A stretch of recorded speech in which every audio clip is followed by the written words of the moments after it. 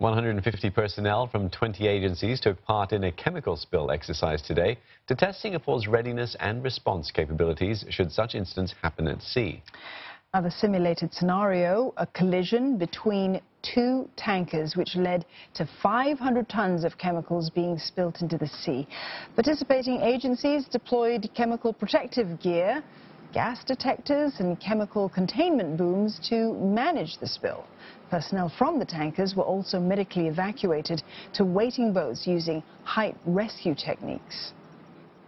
Through this exercise, we are able to plan, coordinate and execute the SOP in accordance to the plan to ensure that we are able to do it within time constraint and stressful conditions.